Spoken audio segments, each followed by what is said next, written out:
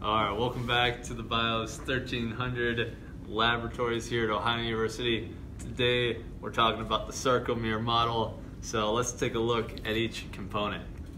We know sarcomere is the smallest subunit, the functional unit of a muscle, and within that we've got a couple different zones. First off, if you zoom in here, you can see what's called a Z disc. So this big red area is a Z disc, and you have one on either side of the sarcomere, creating separate borders of that. Jump to the middle. In the middle is an M line. So this is the M line, or the middle of the sarcomere. But in addition, or in between those things, we've got two different types of filaments. We've got a thin filament, as you can see here with red, yellow, and green, and a thick filament, this blue, thicker structure with these heads coming off of it.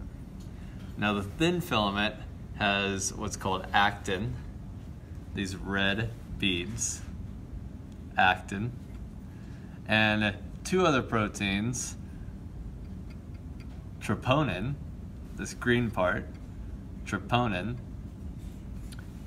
and tropomyosin, the yellow string-like structure that wraps around in a spiral around the actin. Now, brushing up against that, again, is the thick filament. The thick filament has myosin heads. Each one of these different blue pieces coming off the thick filament is a myosin head. And a myosin tail is harder to see, but if you followed the head down and all the way over to the M line, that would be the tail. Now together, a myosin head plus a myosin tail is a myosin. Furthermore, just the section that is only the thin filament is called the I band, the I band. But the A band, which has the thin and the thick filaments overlapping, is called the A band. Furthermore, there's one more zone, the H zone, and that's from where the A band ends on either side to the M line.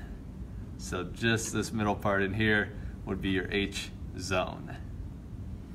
Now this can change based upon whether a muscle is contracted and shortened or stretched and elongated.